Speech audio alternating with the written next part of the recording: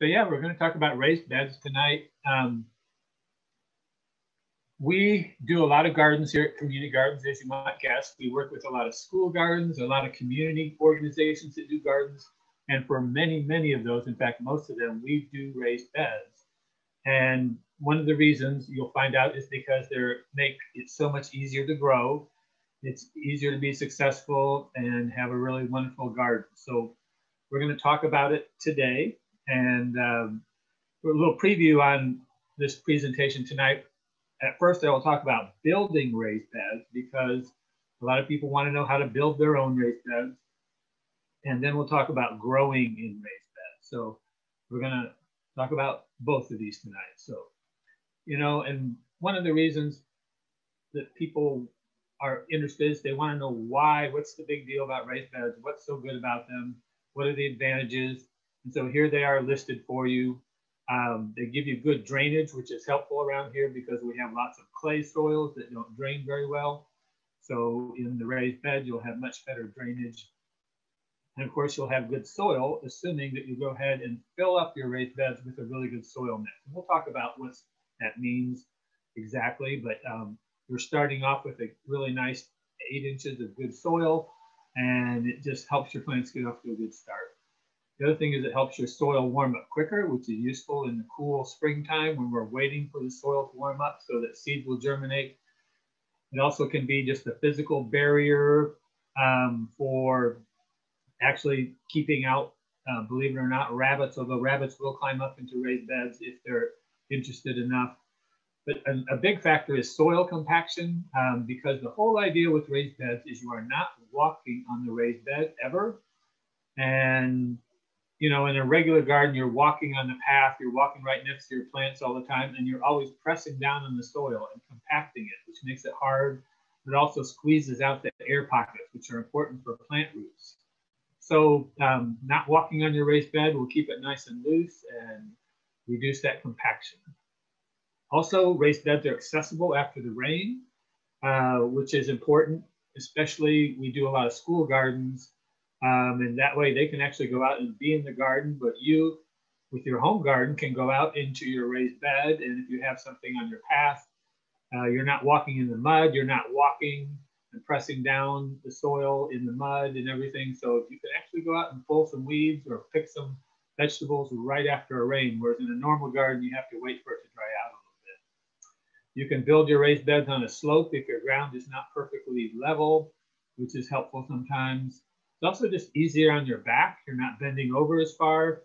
And then also you can actually put raised beds in places where you wouldn't normally think about having a garden. We've actually built some raised beds on parking lots. Usually we make them double tall, like we'll put 2 raised beds on top of each other so we'll have lots of soil. Or, a gravel area or a really rocky area, you can put raised beds in and still get nice results. Disadvantages mainly are cost. It costs money for the lumber, it costs money for the soil. Although there's some ways to get around that a little bit. We'll talk about that in a little bit. And also it's a lot of work to build the raised beds and fill them. Filling them involves moving lots of dirt. So it's a big project. It's not something that you can just do real easily. So you don't want to start off and say, I'm going to build, 10 raised beds in a weekend. It's just too big a project. So we'll talk a little bit more about building and all that stuff in a little bit here. But before you do any kind of building, you want to plan. So just like a regular garden, you want to pick a good location. And we'll talk about all these different things, but also figuring out what size the beds are going to be, how many, what kind of building materials are you going to use, what kind of soil you're going to put in, and then how to estimate the cost.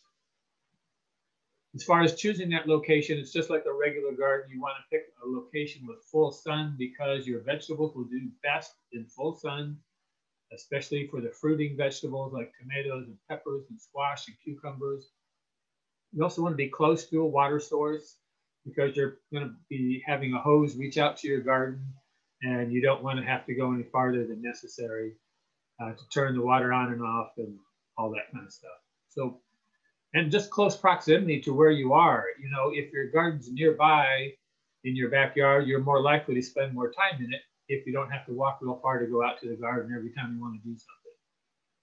The other thing is if there's areas in your yard where there's bad soil, or if you're working on an empty lot, there might be some bad soil areas, some really rocky areas or something.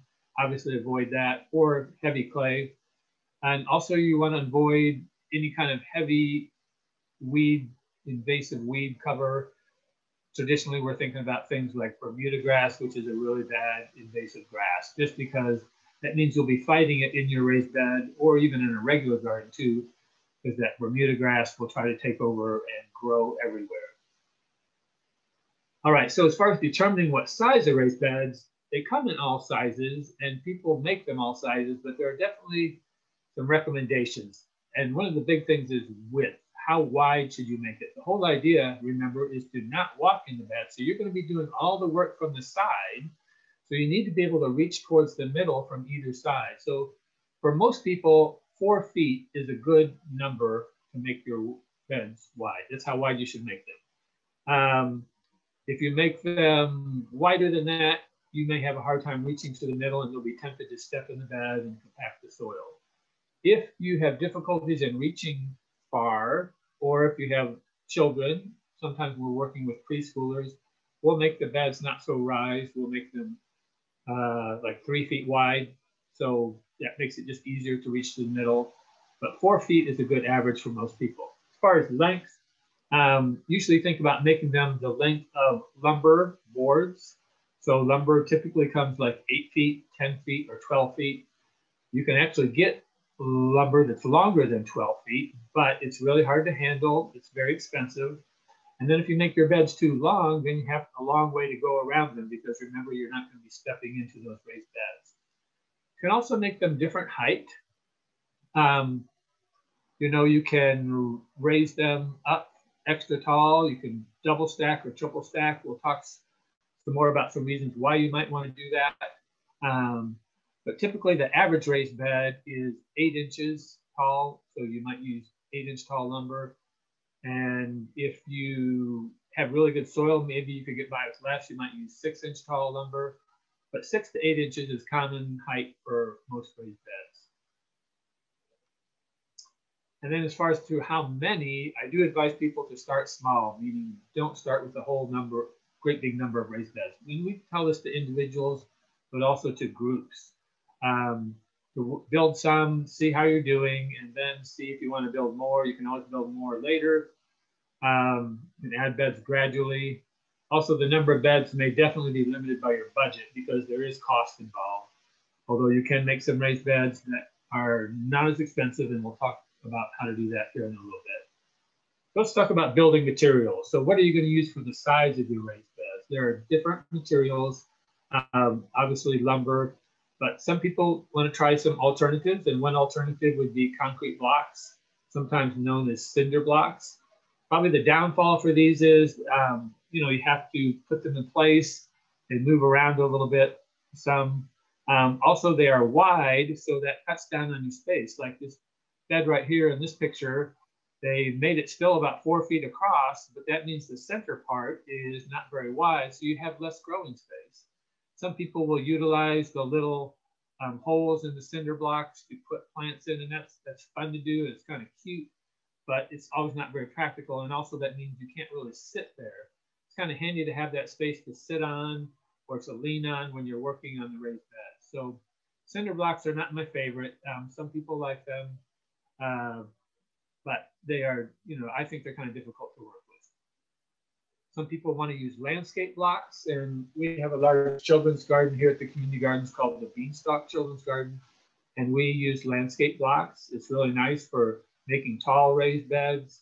You can do free-form shapes with curves and bends in them, like you see in there on the left. This person here in this picture on the right has made a landscape block bed. They built it right up against their house, which I don't recommend, because it means on the back side that the soil is right up against the house. Not too good of an idea. But you don't necessarily have to go this high. If you want to make them extra high because you need accessibility, that's fine, but obviously that makes the cost higher. Typically these blocks are like 4 inches or 6 inches tall. And 2 of them makes a really nice height for a raised bed. So you don't have to have them that tall. But typically, if people think about using lumber for the size of their raised beds, and there's different types of lumber. You can use untreated lumber, pine, typically, like if you go to a lumber yard, that's what you'll find. You can also use cedar, and cedar comes in a couple of different versions. One is rough cedar, that's a little more coarser, and it just the texture is rougher. It hasn't had its final planing. Or there's smooth cedar, which has been planed down to be smooth edges. So most lumber has been planed and is smooth. Sorry. But treated lumber is another option, and that's typically made out of pine, and that's lumber that's been treated with a chemical preservative so that the wood won't rot very quickly. If you use the untreated lumber, it's going to rot very quickly, usually in about 2 or 3 years. If you use cedar, it's longer lasting because it's more resistant to rot, but it will rot eventually and start, the bed will start looking bad after about 10 years. So it doesn't last forever. Treated lumber typically lasts 25, 30 years, so it will last the longest. The old types of treated lumber used to have some toxic chemicals in them, some arsenic in them, which was not good, and so they stopped making that. Now it just has some copper mixtures in it. It's considered safe for children, considered safe for growing vegetables in, but some people are still kind of cautious about it and prefer the cedar. As far as thickness, recommended 2 inches thick lumber rather than just 1 inch thick lumber. 1 inch thick lumber sometimes will bow when it has the heavy weight of the soil. So generally 2 inches is better. So if you're going to make your bed 6 inches or 8 inches tall, you're going to use like either 2x8s or 2x6s. And then you can buy that in different lengths. Like I said, typically 8 feet, 10 feet, 12 feet are the common lengths for the lumber. Another option is to buy a kit, and the kits are typically made out of plastic lumber. You can buy them at places like Home Depot, Sam's Club, things like that. You can order them online. You can see this one here is kind of a little triple stack with like 3 boards high. It's got these little joints that you then stick the plastic boards into, so it's easy to assemble. And of course, the plastic will last a long time. And some of them are actually made out of recycled plastic, so it's a good choice for raised beds. So that's an option. They can be moderately expensive, and typically you're not going to find real long boards with plastic lumber. These look like they're about 4 feet, but it looks like they maybe put 2 of them together. So there is another option, and that's using no materials for the sides, no lumber, no blocks, no plastic lumber. And that's where you just merely heap up the soil into a mound. It's low cost, no cost, because you don't have to buy anything. You're just using the soil. It is labor intensive because you're basically shoveling out the path. So people will like dig in the garden, they'll dig out the soil from where you want your path to be, measure it off, and then you'll shovel that into here. And that will make your raised beds a little taller. Of course, with the rain and, watering and things like that, the sides will kind of collapse a little bit. And so at the end of the season, you may need to reshape that a little bit. The sides are sloped.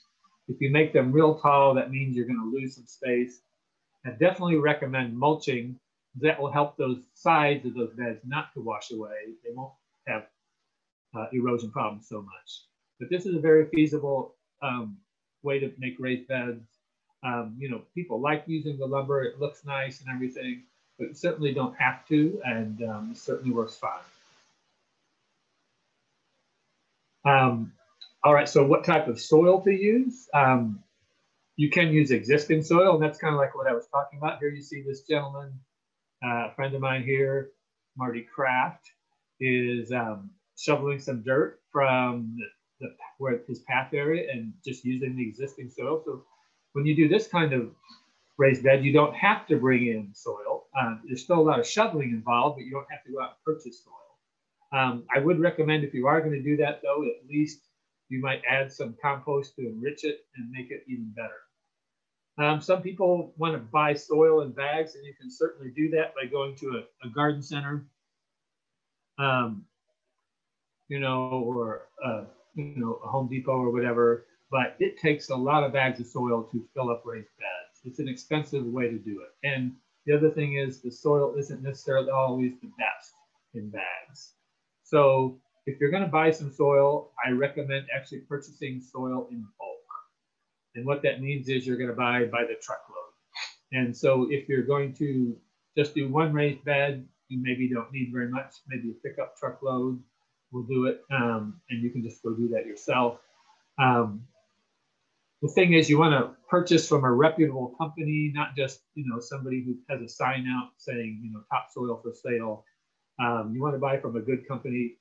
The really best companies are soils that will sell you a mix. What we like to use in our raised beds is a mixture of half compost, half topsoil.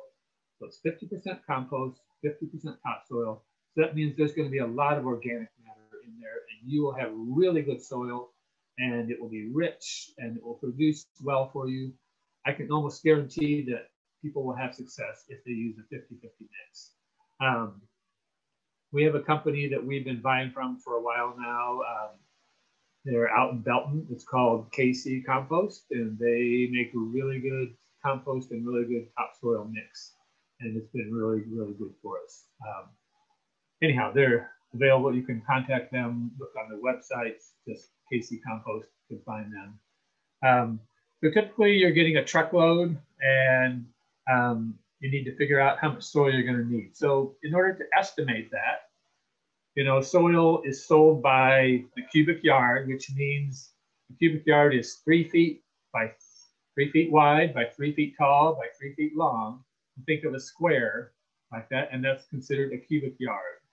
That cubic yard contains 27 cubic feet. So there's a formula for calculating cubic yards, and it's not that hard. Basically, you're figuring volume. So you're taking the length in feet times the width in feet times the height in feet. And then you divide it by 27, because that's how many cubic feet are in a cubic yard.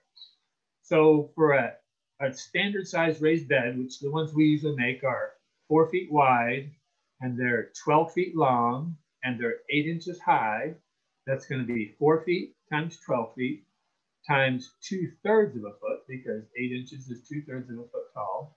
And that's going to give you 32 cubic feet.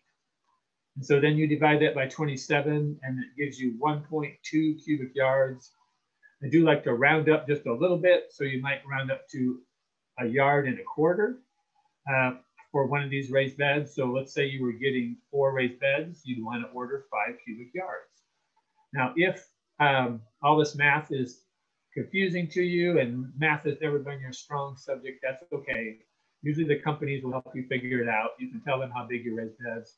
I know that KC Compost actually has a little calculator thing on their website, and you just plug in the numbers, like how long and how wide and how deep your raised beds are, and it will do the math for you. So it makes it really easy. And then you can figure out how much soil you're going to order.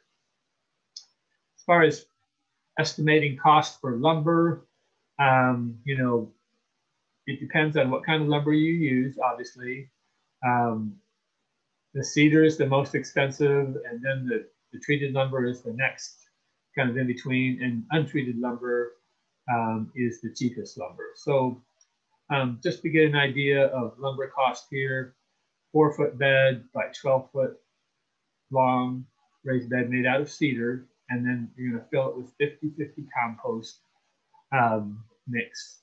The lumber boards are going to be about $135 for those boards. And then your soil is probably going to be like another $35 to $40, depending on your delivery fee and how much soil you're ordering. So, you know, in the neighborhood of $170, $180 for a raised bed. Here you can see the boards that you're going to need. You're going to get 2 12-foot long beds up here. There's 2 of them. And then you're going to get 1 8-foot long bed here. And you're going to cut that one in half, and that will be the ends. So these are the sides. the length, and this is going to be the ends cut in half, and here's what that looks like. That's not an extra board that you need to get, just it shows you what the size is for a 4-foot bed. So anyhow, that's your lumber cost, and we actually have a little guide sheet that can help you with your lumber cost estimating if you're interested in that. As far as estimating the cost for that soil, that 50-50 mix runs in the neighborhood of $35 to $40 for a cubic yard. So if you're going to get, say, 4 raised beds and you have 5 cubic yards, that's going to be about $200. And then there'll be a delivery cost on top of that, could be anywhere between $60 and $100. So it's a lot for a truckload. An option would be to pick it up yourself if you have a pickup truck. So if you're only doing 1 raised bed or 2 maybe, it makes perfect sense to get a pickup truck. Either if you have one or you can borrow one from a friend. You can get about a cubic yard in the back of a good size, full size pickup. It is a lot of work shoveling it, but you're going to have to shovel it anyhow. If you have it dumped in your yard, you got to shovel it to put it into a wheelbarrow.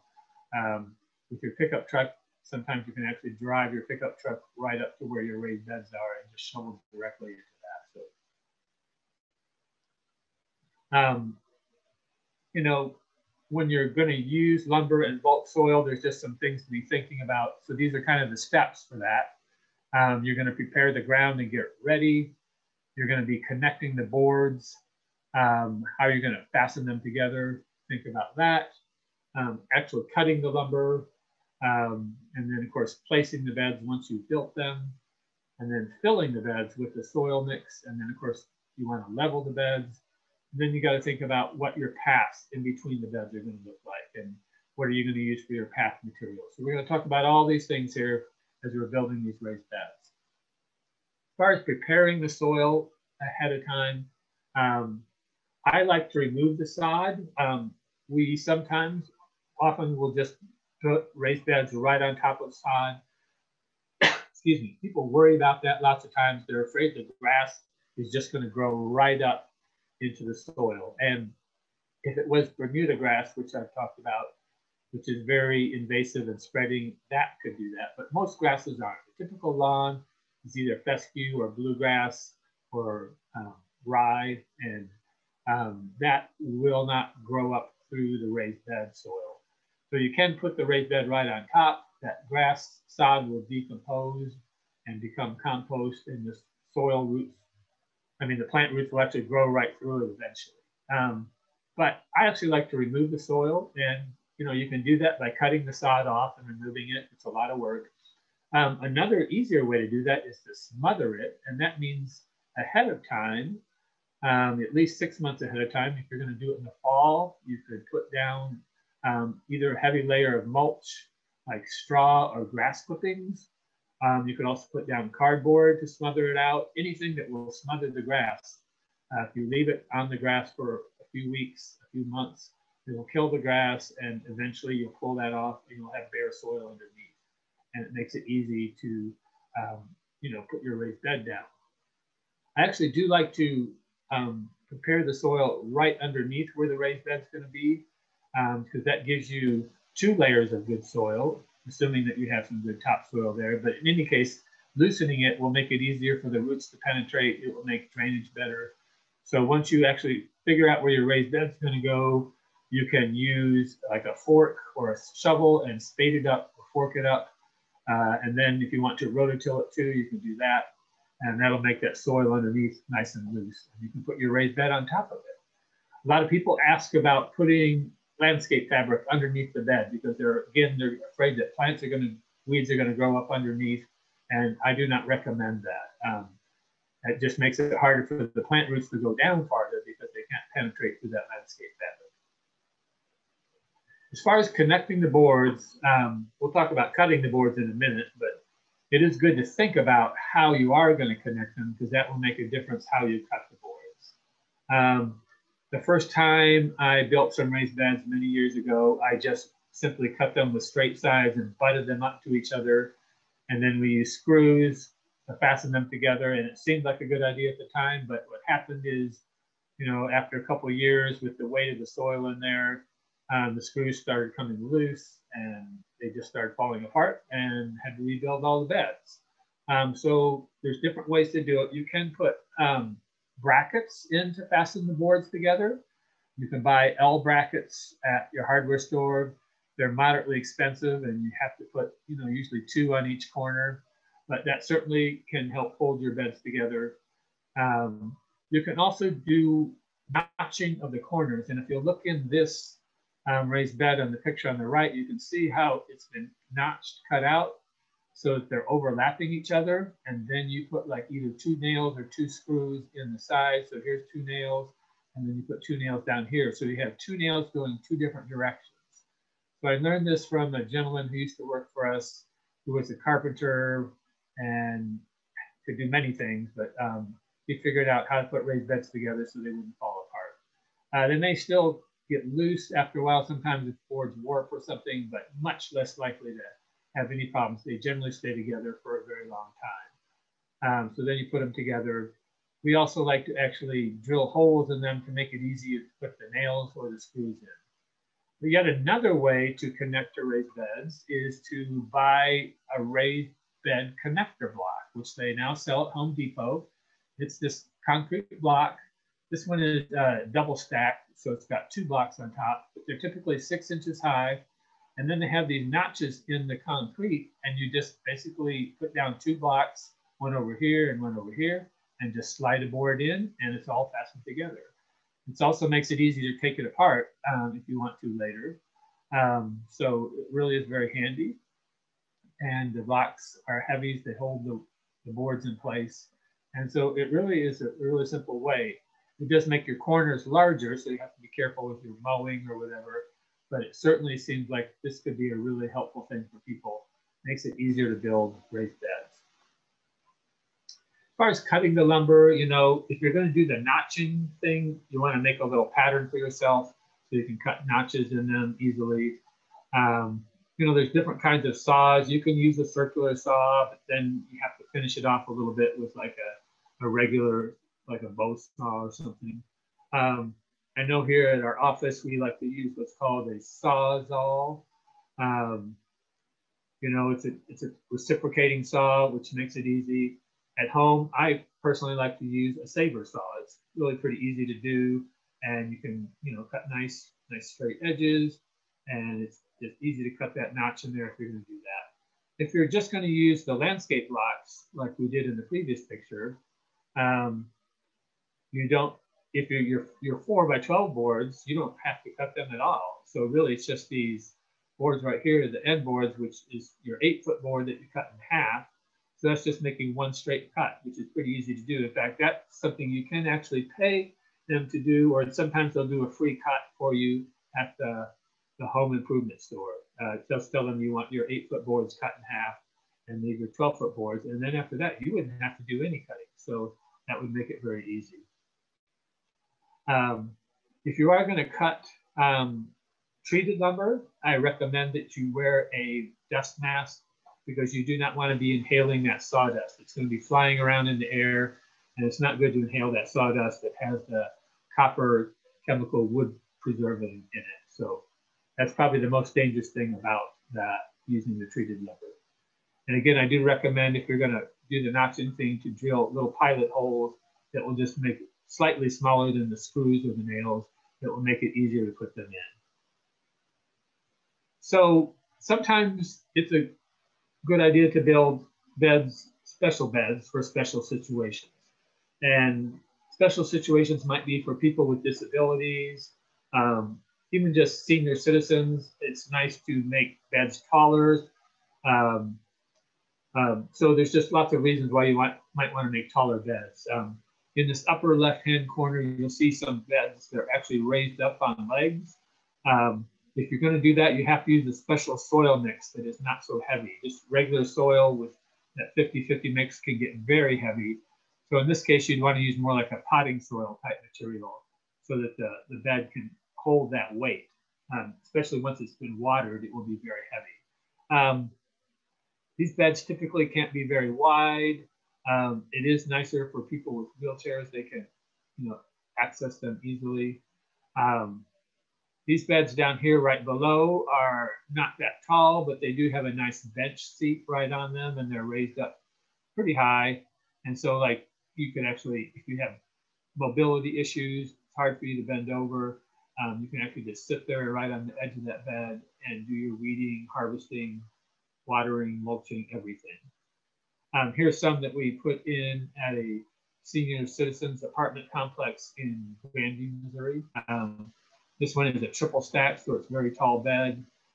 Takes a lot of soil to fill that up, but you have a really nice bed, so you'll get really good results from the crops growing in those extra tall beds.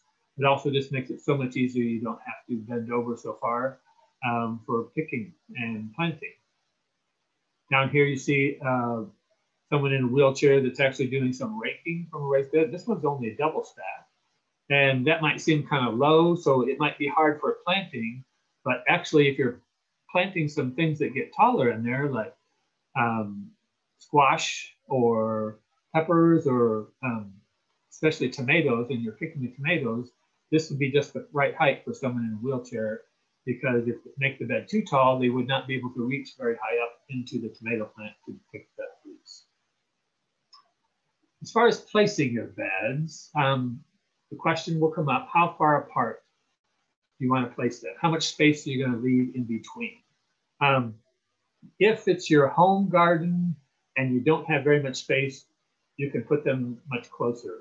You just want to leave enough room so that you can get down them easily, and maybe leave enough room so that maybe you can get a wheelbarrow through there, or a little cart of some kind if you're bringing something in or out. But if you've got more space, you might as well give yourself a little more space for your path, make it easier. If you're using the garden for any kind of group function, like let's say it's a school garden, or multiple people will be working in the garden, it's good to have wider paths to make it easier for people to get around them. You'll see also sometimes that the mowing, people will have grass growing in between the beds. That's what they choose for their path. So you want to make the paths wide enough so that a lawnmower can get there. You'll see some wider paths here in a little bit. We'll show you. So when I'm actually putting raised beds out, I like to use stakes and string to make sure I can get my raised beds all in a nice row so they're all lined up nicely. And then if you're going to have 3-foot path in between, I'll get like 2 3-foot beds, 3-foot boards, and I'll put them down in between the beds and lay them down, and then slide the bed over when it doesn't have soil in it, and use that to be my spacing so that the path will be exactly the same, 3 feet, all along the sides there. And that just makes it easier, so you don't have to measure each time if you use that spacer board whenever you're putting your raised beds next to each other. As far as filling the beds, you do want to get the soil dumped as close as possible, just because if you're going to be wheelbarrowing, wheelbarrows full of soil are heavy. It's going to take a lot of wheelbarrows to fill them up. So the closer you can get to your raised beds, the better. It's also good to get helpers. You want to get helpers, and the more people you have, the easier it'll be, the faster it will go. You'll get less tired. You're going to be using wheelbarrows and shovels and dumping into the beds. And I recommend that people tip them sideways. And I think we'll see some video on that. Because if you tip them straight ahead, it's real easy to bump into the bed and move it out of alignment. And then you'll have to measure again to make sure it's in the right place. So if you tip them sideways, it's easier on your back. And you'll see that in the video. We'll show you a little short video here in a little bit. While you're filling it, you definitely want to avoid, bumping into it with your wheelbarrow, because you just want to keep it in the proper place. The spacer boards will help you, make sure that you still got it in the proper alignment. And I recommend people fill the corners first, and that will help hold it in place. And then the other thing is you're eventually going to fill it completely full. Sometimes people will only fill it like half full or 3/4 full, but you might as well fill it all the way full, and then the soil will settle a little bit. And then you can level it with the rake after you get it mostly full. As far as leveling the beds, I recommend using a 3-foot level to check the level. You want to raise up like the low corners and put the level on it, and that'll tell you how much soil you'll need to fill in underneath there. Tempt the inside edge of the bed with, to firm the soil a little bit.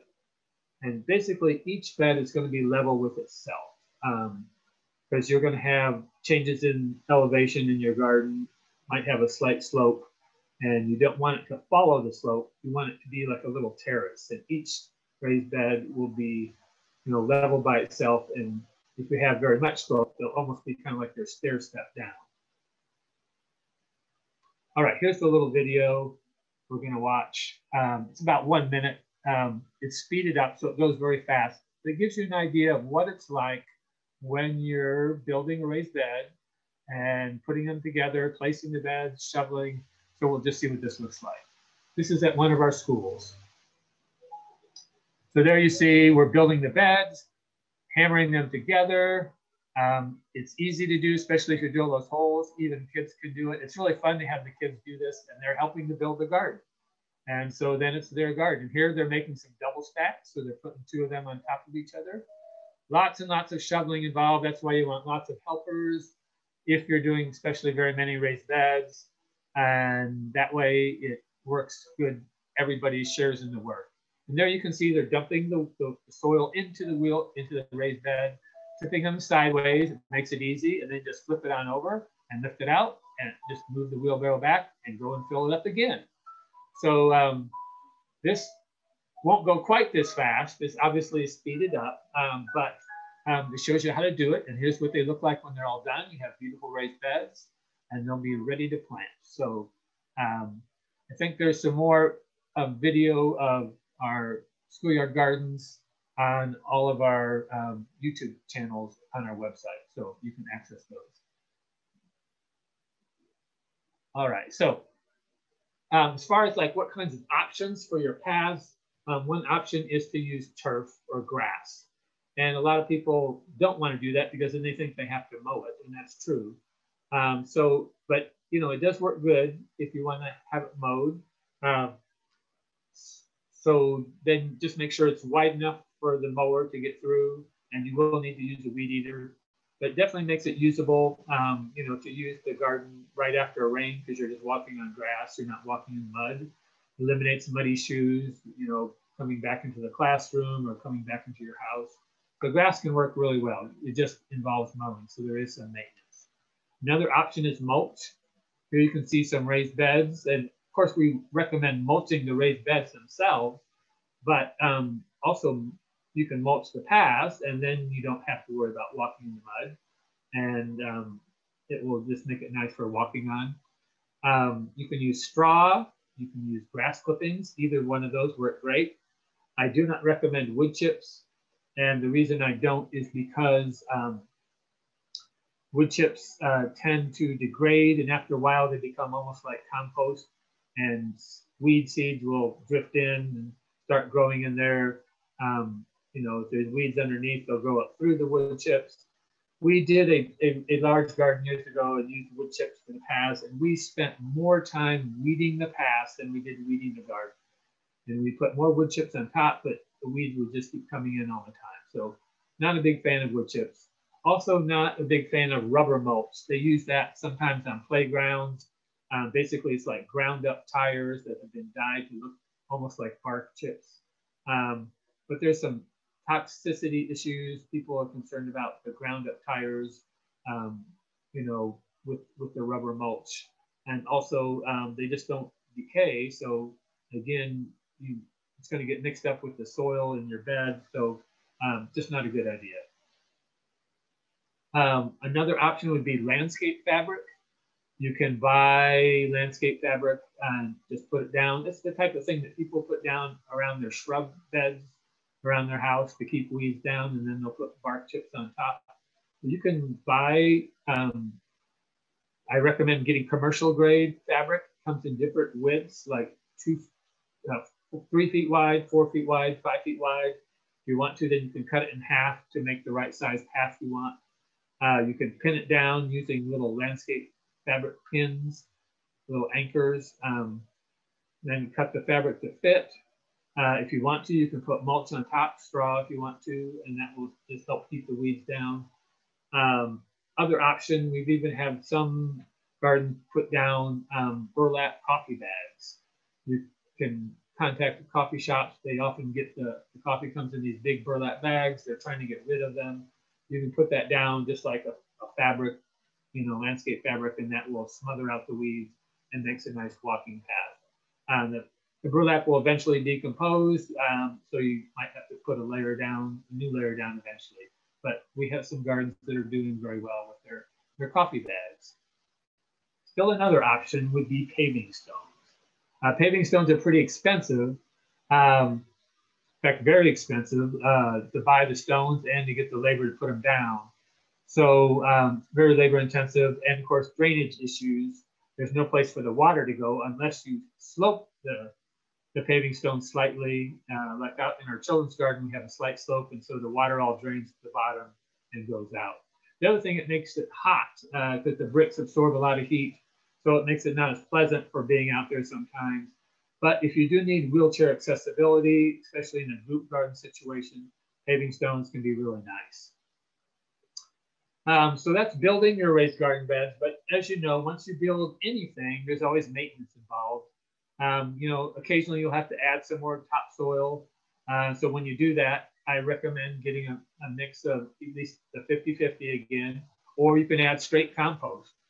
And even if your beds aren't sinking soil, that organic matter will decompose after a while. So it's good to add a little bit of topsoil, a little bit of organic matter, maybe every other year, maybe every third year or so, just to keep lots of organic matter in the soil. The other thing is you might have some maintenance to do, repairs on the lumber, the corners. You can see this bed here on the left, you know, it's starting to deteriorate, it's coming apart. So they put a corner brace on there and some screws in there. So you can do that, that will hold it together. Here's what it looks like before. You don't want to let it get to be too hard, too far gone, because it's hard to put back together. And if it rots too much, you know, the boards may not hold together very well. So, you know, definitely try and catch it, you know, when they're just starting to come apart. All right, so growing in the raised beds. We've built them now. We're going to talk about growing in them. So these are kind of the different steps for growing in the raised beds: preparing the soil, making a planting plan, make sure your plants are spaced out properly, using your space efficiently. We're going to talk about something called multi-cropping, which is a way to get more than one crop off of your raised beds. Talk about mulching and watering them, and if you want to extend the season so you can plant earlier and harvest later. And then just different types of vegetables. Some things do better in raised beds. Some things take up more space. So we'll talk about that. And then we'll just talk about some of the common mistakes to avoid. So let's talk about preparing the soil for planting. Well, if you just built your raised beds, it's going to be easy the first year because you just put all this nice loose soil in there. You don't really need to do anything except for rake it, and then it's ready to plant. But in other years, like the year after that, it will compact a little bit from the rain. And so, you know, typically you can just take a spading fork, you know, like a regular garden fork, and just work up the raised bed nicely and then rake it out. You know, if you want to use a shovel, you can. You can also use a tool called a broad fork, and that's what this thing here is. It's basically like a big fork. What's nice about it is it's extra wide, and it has these two really nice handles, so you can hold onto it with either hand, but you step on it and push it into the soil, and sometimes you have to stand on it with your weight, and then you just pull back on the two handles and lift up, and it doesn't completely turn the soil over, but it loosens it up. So it's really nice for not disturbing your soil very much, but it makes it looser. You can also use a rototiller.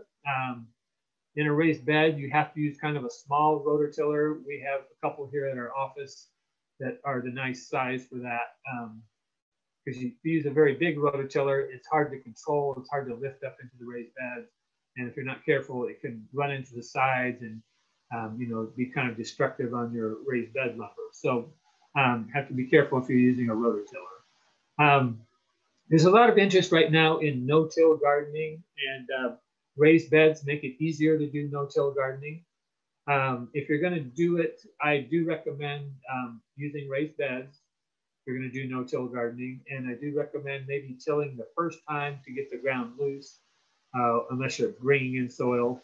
And then I do recommend mulching if you're going to do no-till gardening. That will make it much, much easier.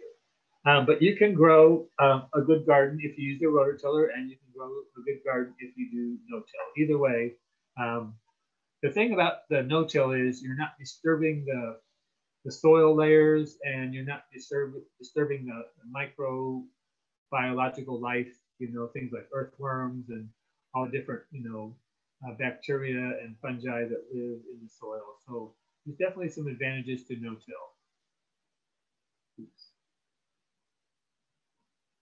All right, so growing in raised beds, it's, just like for any garden, it's good to make a planting plan. And a really good planting plan is going to tell you all the things you need to know, like when to plant, how much space is needed, like how far apart to put the plants, where to plant in your garden, how many plants or seeds you're going to need. And it'll also kind of help you with your crop rotation, because it's always a good idea to rotate your crops.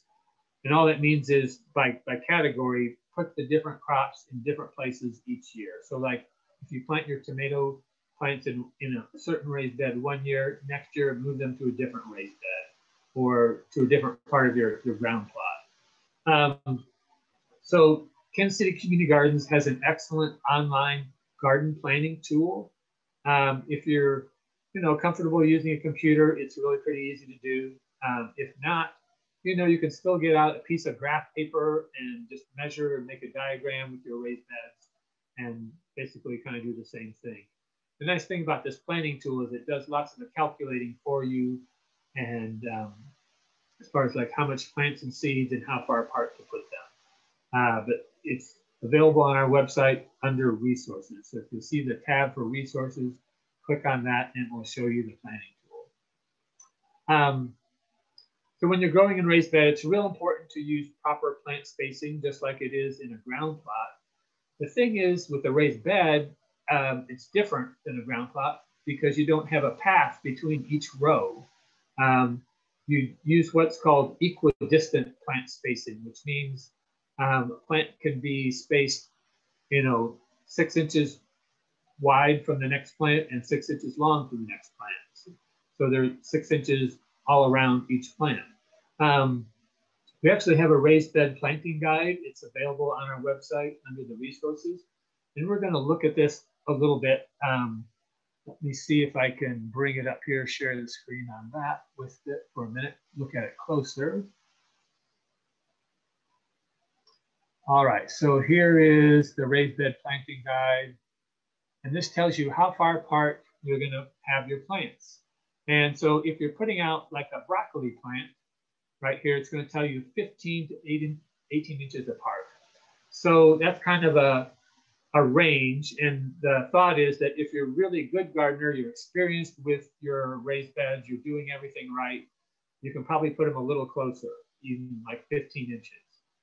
If you're kind of new to raised bed gardening or gardening in general, and you haven't been doing it very much, you're not sure about what you're doing, give it a little more room. Go to 18 inches. So somewhere between 15 and 18 inches, that's how far apart you're going to put your broccoli plants. If you're putting seeds down, it's going to be a little different. This distance is going to be the distance that you want to have the plants once they start to grow. So you typically you put down more seeds because they're not all going to grow. So, like if I'm putting something out like green beans, what I'll do is I'll put 2 seeds every 6 inches in my raised bed. And then if they both grow, I'll pull the extra one out. Or if I'm growing corn or something, I'll do the same thing. In the spinach, like what I'll do is I'll make a little row across the raised bed, not the length, but across. And I'll make the rows like 4 to 6 inches apart. And then I'll just sprinkle seeds in a little furrow along there. And then once those seeds start to sprout, I'll thin them out to where they're about 4 inches apart. And then because the rows are 4 inches apart, each plant will be about 4 inches apart. So it works really well. But this raised bed planting guide is really helpful. This was originally adapted from a Rodale organic gardening book that was produced many years ago. You can still find it in the library. You can find it online. It's just called Growing in Raised Beds, if you want to search for that on the internet. All right, so let's go back to our PowerPoint. There it is. So that raised bed planting guide is available on the website, and you can print it off. It's a really great tool for planting in raised beds. So multi-cropping. This is just a way to really use your space efficiently. Let's say you have only 2 raised beds or 1 raised bed, and let's say you planted some early cool season vegetables in there. So you have a couple options. Let's say you're planting lettuce and spinach like this person did here, and you're going to harvest them. That's great. And then at some point, it's going to get warm and they will stop producing, and you're going to pull those plants out. And that will usually be sometime in June. Well, you can do a cool season cropping plan. So that means you're going to plant in spring, plant cool season crops, and then you're going to pull them out. And then in late summer or midsummer, like around the end of July, 1st of August, you can plant cool season crops again. So you could plant lettuce again, or you could plant some other cool season crops. You could put carrots, you could put broccoli, cabbage, arugula, any number of cool season crops you could try there in the fall. In fact, it'd be good to do something different than you did in the spring, but you're going to plant it in late summer, and that's for a fall garden. And we actually will do a whole workshop later coming up here in July on planting a fall garden and how to do that. So that's one kind of multi-cropping system where you go from a cool season crop to another cool season crop. But there's another type that's basically where you go from a cool season crop to a warm season crop. So in this same scenario, let's say you plant spinach and lettuce, and they're starting to grow and starting to get to be a size where you would want to harvest them. And this bed looks to me like it's ready to harvest. So what you can do then is you can pull out like a whole head of lettuce here, maybe a whole spinach plant here, and then in the bare space, you could put in a tomato plant, and in this bare space, put in another tomato plant. You do the same down here. And so while the spinach and lettuce is still growing and you're still harvesting because you're cutting leaves off, you've planted some tomato plants in between that. And you could also plant something like zucchini squash or yellow squash. You could put pepper plants in there. You could put sweet potato plants in there. But you could still continue to harvest those cool season crops for a while your warm season crops are starting to get big. And then at some point, your tomato plants or whatever is going to start getting big. And at that point, your lettuce plants will be done, so you pull out the rest of them. But that allows you to get 2 whole different crops cycles in your raised beds in one season. So that's what we call multi-cropping. Very useful if you don't have very much space in your raised beds. There is a system of gardening you might read about, maybe you've heard about it. You look on the internet, it's called square foot gardening. And I just want you to be aware of it. It's not something that I recommend, and I'll tell you why here in a minute. Basically, it's a modified version of raised bed gardening, but the concept means basically you divide your raised bed up into little squares. Each one is 1 square foot, so 12 inches by 12 inches. And their idea is that you're going to grow different things in each one of these squares. You're going to mark them off and grow different things in the squares. And I don't know, this was started 25, 30 years ago. There's a particular author who kind of promoted this method. He sold a ton of books, made a ton of money, also has an online store selling supplies and things like that. I don't see any significant advantage using square foot gardening. And in my mind, it has some serious drawbacks. One of which is it's confusing. If you're a beginning gardener, you're planting little seeds in these different squares and you don't even know what they're supposed to look like when they come up. It's hard to tell.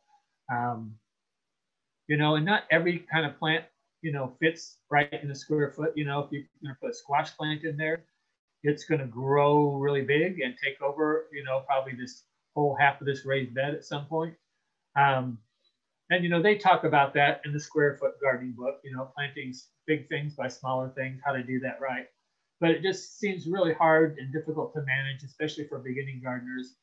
Also, the author recommends that you fill your raised bed with an expensive soil mix, you know, that, you know, doesn't even have soil in it. It has peat moss and perlite and vermiculite and different things like that. And you have to add special fertilizer, and it's a very expensive mix. So, you know, if you had more than one raised bed, it would be super expensive. Even with one raised bed, it's way too expensive. So I don't recommend it.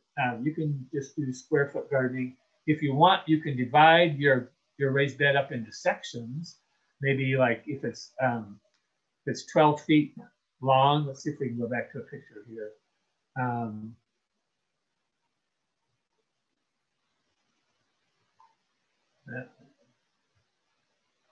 Well, not finding a good picture of what I'm looking for. I don't know, if this was a raised bed here, you could divide it into a section here that was 3 feet, and this section into another 3 feet, and this one into another 3 feet. So you could have 4 different sections in your 12-foot long raised bed, and have different crops in each one of those, but you're going to be planting solid blocks of plants. So it's just much easier and less confusing and easier to harvest and weed and everything. So, all right, now we're going to talk about growing in raised beds, mulching. And I recommend mulching, you know, if you're doing a ground plot, if you're doing raised beds, if you're doing containers. I cannot stress how important mulching is. And here are just some of the advantages. It's going to reduce the moisture loss, especially once you get to hot summer, which happens pretty quick, because otherwise that soil, the top 2 inches of soil is going to get very hot and dry out very quickly. And you're going to spend a lot of time watering. It's going to take more water, and your soil is going to get all hard and crusty, and your plants are going to suffer because they get so hot and dry in that top 2 inches. So it's going to reduce the moisture loss. It's going to stay moisture underneath. It's going to cool the soil. You know, when this, you know, gets to be 100 degrees out and the sun is shining, that means your soil is, you know, dark. It's going to be like 110, 120 degrees. And all the little microorganisms, you know, bacteria, you know, earthworms, little tiny critters that help plants grow and make fertilizer available, etc. That all happens in cooler soils. If it gets too hot, they're not going to do well. So your plants will suffer. But the mulch also helps, you know, keep down the weeds. It smothers them, it suppresses the weeds, and then it adds organic matter. At the end of the season in the fall, you could turn that over and mix the mulch in, and it will add organic matter to your soil. So just so many good reasons for mulching. The very first year I had my garden, when I was 12 years old, I started mulching with grass clippings, and it made taking care of the garden so easy, and the garden did so well. It just makes it more likely for a beginning gardener to have success if they're going to use mulch. As far as to what kinds of mulch, one of the easiest is straw, because you can buy it in bales. But another really easy one is if you have a lawn and you have a lawnmower that has a grass catching bag on it. A lot of people don't want to catch the grass because it's more work. I like to catch the grass because I like to use it in my garden. And again, this is assuming you're not spraying your lawn with toxic chemicals to kill bugs and kill weeds. So in my yard, I don't do that. So I catch the grass clippings and use them for mulch. Makes really great mulch. So another thing, if you're going to buy something in a bag, I would actually recommend a product called cotton burr compost. It's what's left after they harvest the cotton, and then they compost the crop residue from that and grind it up, and it makes a really nice mulch, and it looks nice, and then it makes a good soil conditioner when you till it in at the end of the year.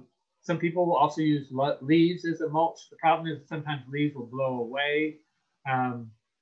But, you know, if you run over them with the lawnmower, that's a good way of picking the leaves up from your yard is, you know, catch them with the lawnmower or grass catcher, and then that'll chop them up a little bit. You can put them on your garden or save them until the next year and put them on your garden.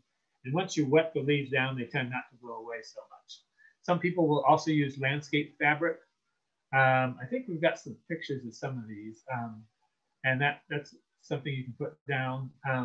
I do tell people to, again, avoid wood chips, avoid bark, avoid rubber mulch, just not good for paths. and not good for the actual raised beds, because you don't want to be mixing the wood chips or the rubber mulch in with your soil, because you just won't be able to till up your soil later. And you also get splinters from the wood chips, and it robs nitrogen out of the soil, so lots of problems there. All right, growing in raised beds, watering the bed. You know, there's different ways to water. Some people just rely on the rain only, and that works if it rains enough, but often it doesn't. So, you know, we typically have to do some irrigation, and some people like to use drip irrigation. You have to set up a drip system, but you still have to monitor that and make sure that it runs long enough to water the roots deep enough. And you know, there's problems with drip irrigation. Sometimes you'll get a leak here or there, and you have to make sure little holes will get clogged up. There's just all kinds of things. So I appreciate that some people like to do drip irrigation. It's not my favorite form of watering a raised bed. A soaker hose is a modified drip irrigation. You can buy little soaker hose sections and string them around, and that pretty much does the same thing. It's easier to deal with a soaker hose than, I think, a drip irrigation system. But I don't want to discourage you if you're interested in trying drip irrigation. Some people like to put sprinklers out, but then the problem is if you turn it on, a big sprinkler, you're spending a lot of water on watering your path as opposed to just watering the bed. So yet another way to do it is hand watering, and it does take some time, and most people do not hand water properly. We'll talk about that here in a minute. But if you're going to do hand watering, you need some proper equipment. You want to get a water wand and a water breaker, and of course you'll need a hose to do that, but you would with any kind of water. As far as how much to water your garden, your raised beds, because they do drain well, they're going to take about 1 inch to 1.5 inches of water per week. So I recommend getting a rain gauge, but also the rain gauge, if you're putting down water using a hose and a water breaker, you can use that. It'll tell you how much water you're putting down. So let's say you get a nice rain, but you go out and you look at your rain gauge and it only measured 0.5 inch, and it's hot summer. You're going to need to still add 1 inch worth of water to get your soil wet all the way down deep, down to the deep roots. Now, when you're just planting and you're putting out seeds and little baby plants, you don't need to water very deep because the roots aren't so deep. But once you get to midsummer, it's hotter. You're going to need to water deeper. That's when you really need to water by putting down 1.5 inches with that. So it's going to be different in spring than in summer. And so that shallow watering, again, is for young plants, young seeds, young seedlings. Deep watering is for established plants that have been in for a while that have deeper roots. So the question is, how long does it take to water a raised bed?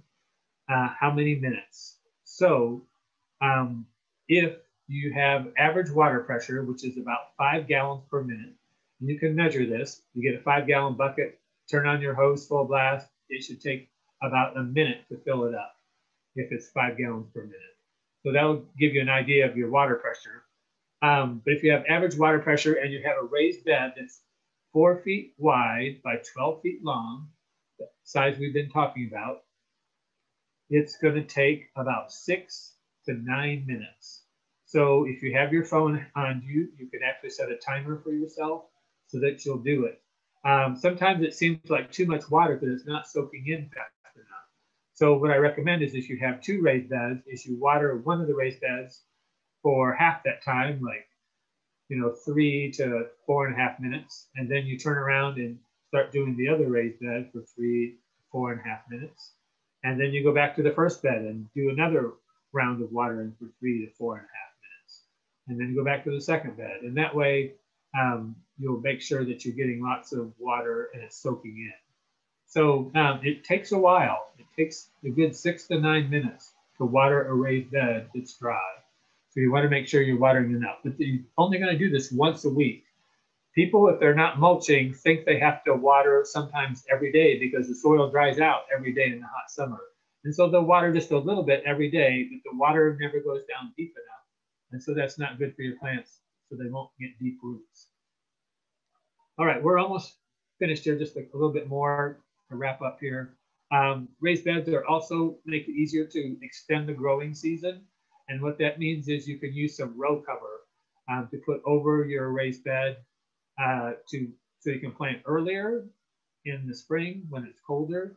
Now, again, you have to plant cool season crops that can take the cold, but that'll give you about 4 to 5 degrees of protection.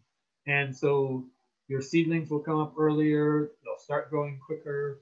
If you put out little transplants, they'll grow quicker. Sometimes you get a cold snap here like we did just last week. We had the temperatures down to 32 and we had some snow. So if you have row cover, that will help protect it from the cold.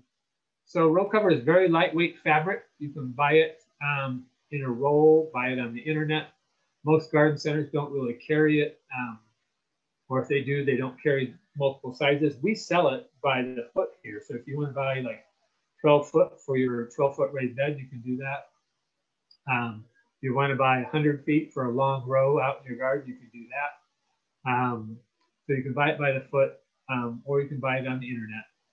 Typically, there's different thicknesses. The really lightweight is not so much for frost protection, although it will give some frost protection. The lightweight also is used to keep insects out because it acts like a screen. So if you're trying to keep out cabbage butterflies, cabbage loopers that will be chewing on your cabbage and broccoli and collard plants, you can use a really lightweight row cover. But there's a medium row cover that's more for temperature protection. And then there's a heavier row cover that's for extra heavy protection of, heavier crops. So anyhow, you can put hoops up if you want, and that will allow for the plants not to have weight on them. But the row cover is very lightweight. The plants can actually support and will lift the row cover up. You just have to make sure that you put enough slack on. So there's different ways to fasten it down. Some people will use like bricks or boards. Some people will use little clips to fasten it to the little plastic hoops. There's lots of different ways to fasten it down. Sometimes people will use like a landscape fabric pin to pin it down also.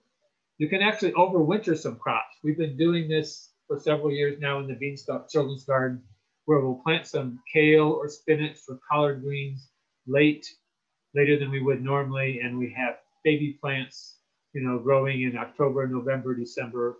But underneath the row cover, they're growing slowly, and you can go out and pick some really nice spinach, really nice kale, really nice collard greens in January, February, and March, which is something that's really welcome, for the garden. So it's something definitely worth trying to overwinter some crops. It's really fun to do. All right, so growing different types of crops, lots of times, if you only have 1 or 2 raised beds, it probably makes the most sense to use those beds to grow small space vegetables. So these are going to be things that don't take up very much room. Think of like your leafy greens, onions, spinach, peas, a lot of your cool season crops, because they don't take up very much room. And also, sometimes in the springtime, the ground plot is kind of muddy and it's hard to get it dry enough to plant it. So if you use your limited raised bed space for your cool season crops, it works really well. But you can also put warm season crops in there. So things that take up more space, like if you have enough raised bed space, you can put peppers, you can put tomatoes, and even viney crops, things like squash, cucumbers, and melons. They will spread far, and people say, "Oh, that doesn't work good in a raised bed," but you can let them crawl out into the aisles if that's okay with you, and you can still get around them. Sweet potatoes do pretty well in raised beds.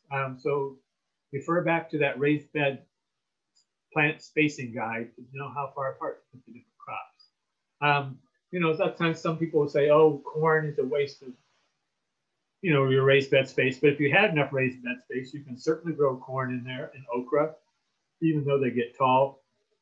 You just want to make sure you don't plant them too close to your little tiny crops where they're going to shade them out. So you can also grow perennial crops, meaning crops that are going to be in the garden for a long period of time.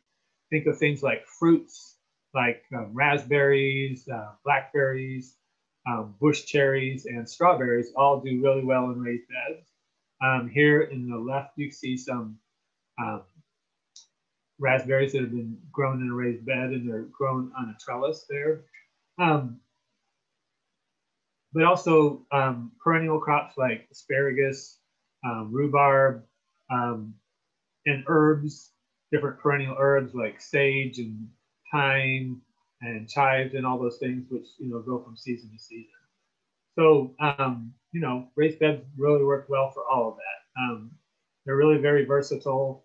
But if you had limited raised bed space, I would use it on the smaller crops, and then plant your big, wide spreading crops, lining crops in ground cloths if you had limited raised bed space. All right, so now we're finishing up here with just common mistakes to avoid. And so, one is making the beds too wide so you can't reach to the middle very easily, and that's going to make you more likely to want to walk on the raised bed. If you are going to use lumber, you definitely have to at least, put brackets on them, or use those concrete block holders that we talked about, or notch the joints and put them together that way. But just putting them together with screws and nails and not notching the joints and not using brackets is not going to work well. Another common mistake is just using any kind of soil. And I don't mean your existing soil. I mean like buying topsoil from some company that claims to be a topsoil company, but it's just soil they got from some farm field or where they were building some houses, and you don't know what you're getting. You could get a lot of clay mixed in there. You could get a lot of seeds, weed seeds mixed in there. So it's really better to buy from a reputable company and specifically buy that mix of half compost and half topsoil. Another mistake that people make is not filling the beds up full enough. I see that all the time. Lots of times people will only fill them up about halfway because it's so much work to get all that soil in there. But you really want to have a deep root zone for your plants. So you want to fill them up almost to the top, and then they will settle a little bit, and you'll need to add a little bit as time goes by. But fill them up pretty full. I usually say when you're starting out, fill them up to the top and then let them settle in a little bit. Another mistake, of course, is walking in the beds because you're going to pack that soil down and just make it harder for the plants to grow. And then improper plant spacing, either putting things too close together or too far apart. Because if you're putting them too far apart, you're not making good use of your space because you only got limited space in that raised bed. And then, of course, not watering long enough, just watering the top of the soil for a couple minutes. You need to water that raised bed for 6 to 9 minutes to get it fully wetted. And then, of course, not rotating your crops, is a mistake. Especially tomatoes, you want to move them around to a different place. And even if you only have 2 raised beds, at least move from one raised bed to the other every other year. And that will help your tomatoes not build up with diseases and insects. So yeah, we talk more about crop rotation in our vegetable gardening basics workshop, which is also available online if you want to go back and look at that. And then the last mistake here is putting landscape fabric in the bottom. Sometimes people think you just got to do that, or the grass is going to take over. But that's going to stop your plant roots from going down as deep as they should. And so really recommend not doing the landscape fabric. And of course, this bed here, they made it way too wide because you're not going to be able to reach to the middle of that. So you're going to be walking in that raised bed if you're going to be planting things in it. So it really is better to make it narrower, about 4 feet. So these are all the common mistakes. So since raised beds are kind of a big project, it's better to avoid making these mistakes and not having to fix them later. And so it's just better to do it right the first time. So I think that's it for our presentation. And we'll check with Rob and find out if he has some questions for us that people have submitted.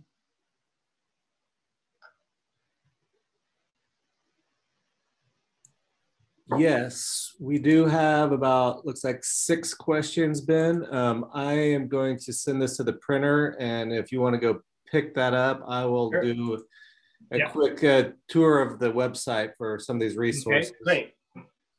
Yes. Great. Okay, cool. So yeah, so you're on our homepage here. If you go to the resource tab right here and go down to how-to videos, this is where you can get any recordings of our virtual workshops this year. I'll click on there and it should load. And I'll try to have this workshop up within a day or two. And then underneath each workshop video, there's a PDF of the PowerPoint.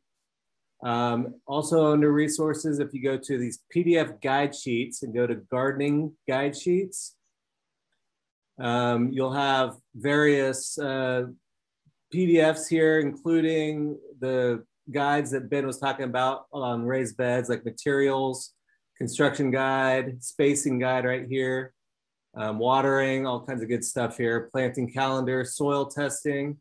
And then he mentioned this planting plan tool. This is also under resources. And then this is our planting plan page.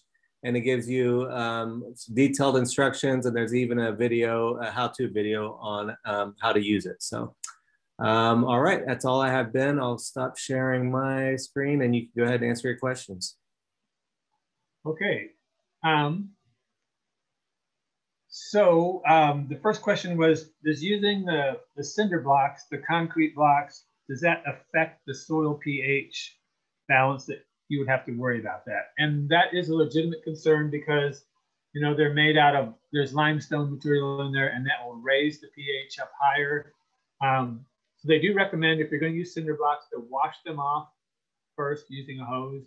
That will just remove kind of the loose limestone that might be attached to that.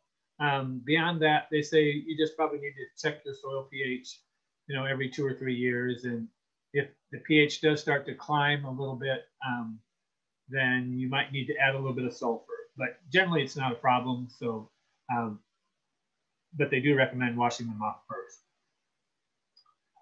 The next question was, please explain how to mulch to prevent the soil from washing away.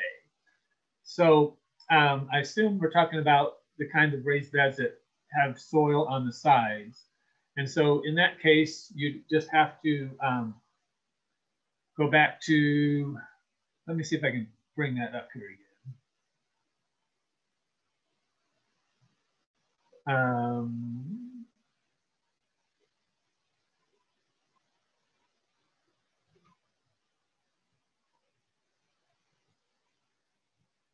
Oops.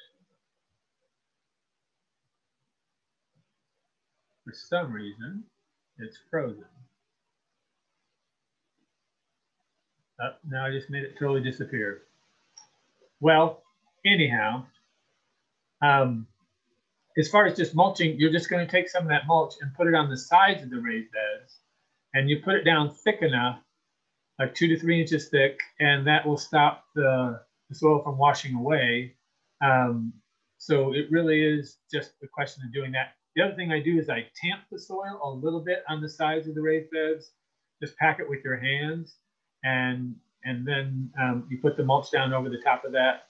And then, of course, you're trying not to, you know, like overwater in that area, and use a gentle watering tool, and it won't wash the mulch away. So that will help it from the soil from washing away, and the mulch from washing away. All right, so the next question was, do I recommend filling the bottom of the bed with logs or wood chips to cut the soil cost? And I would say no. Now, somebody might be talking about, like, if you're making a double stack, you know, I can see people might be concerned it's just going to take a lot of soil to fill that up. But it really is worth it because you've spent the money on the lumber. The soil is not the biggest part of the cost. The lumber is the bigger cost. The soil is fairly cheap.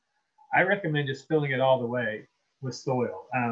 The other thing is that lumber or logs or wood chips in the bottom is going to decompose eventually. And I think it will help steal nitrogen out of the soil. So I'm just not a big fan of putting the wood stuff in the bottom of the raised bed. Some people even asked about, can you use like the plastic peanuts things that they sell or that come in when you get packages, and don't recommend using that. I really recommend just filling it with soil and it will cost a little bit more, but not that much more. And you'll just have really, really good garden because you're going to have really good deep soil. All right, so this person has a question about groundhogs. And groundhogs can be a problem. They said they trapped one last year, but there are more. They were eating their cabbage plants, and they even had chicken wire around. That is a tough one. Groundhogs can be a big problem. I have not had that much problem with groundhogs. Other things also do a lot more eating typically than groundhogs do, but they will eat some garden plants. The only system I know is the live trapping system, or calling an animal control company, a private company, to come and set the traps for you if you don't want to do the traps. So trapping is complicated, and there's some legal restrictions on it. But other than that, there's not a lot. I will do a class later on animal pests, and we'll probably go into more detail. The other thing I have heard people doing is if you find the groundhog's hole where he goes into the ground and you turn the garden hose on it and fill it up with water and flood it, he'll be less likely to want to stay in that location. So that's another thing you could try. And the last question is, does planting summer and winter crops in the same bed count as crop rotation, or you still need to rotate? I would still rotate crops specifically if you were going to, for tomatoes, because tomatoes are probably the crop that needs rotation the most. To a lesser degree, things like squash and cucumbers, and then close after that would be members of the cabbage and broccoli family. So it really is, excuse me, you're trying to avoid putting your tomatoes in the same place each year. So if you plant a little something in between, that doesn't really mean that you are avoiding the tomato diseases that might be building up in the soil. So really thinking that you want to try and at least put them in a different spot the following year. I knew a person once that all they had was one raised bed. So they said, well, what do I do? I said, well, in one year you put it in half the raised bed, and next year you put it in the other half of the raised bed. And that is not perfect, it's less than ideal, but it's better than not rotating your crops at all. But as far as like things like with lettuce and spinach, arugula, there's, if you have to plant the same thing in the same place the following year, it's not as big a deal. It really is more about tomatoes and the members of the cucumber and squash family that are a problem with that. So that's all the questions I had. I don't know if you got any more that came in, Rob. Nope, looks like that's it. Great. Well, thank you everybody for listening, and we'll look forward to seeing you next time, and good luck with your gardening. In case you don't know it, right now is about time to plant tomatoes and peppers. So this week, the 10-day forecast is looking good. If you went and planted your tomato plants, 2 weeks ago, you're probably in trouble because they probably died when we had the frost. Unfortunately, lots of places start selling them too early. So we try not to sell ours too early. We're going to start doing it later on this week. And you can check out our website for information about our plant sales. All right. Thanks, everybody.